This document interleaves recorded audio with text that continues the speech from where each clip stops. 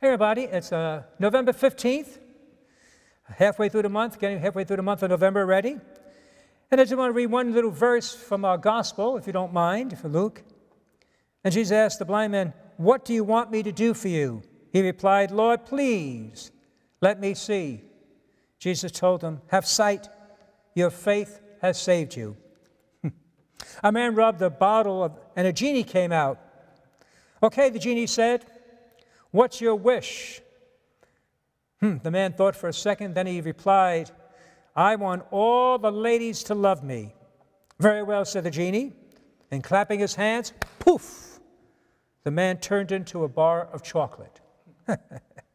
Isn't what he had in mind? And so we too need to be careful what we wish over what we pray for as well. It may not be the best thing for us.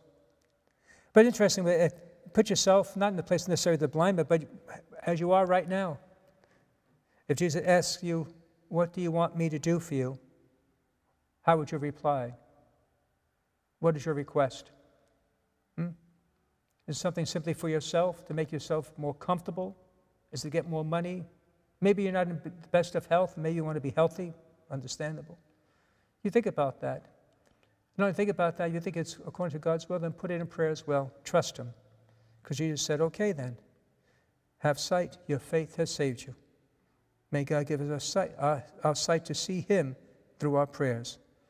God bless you.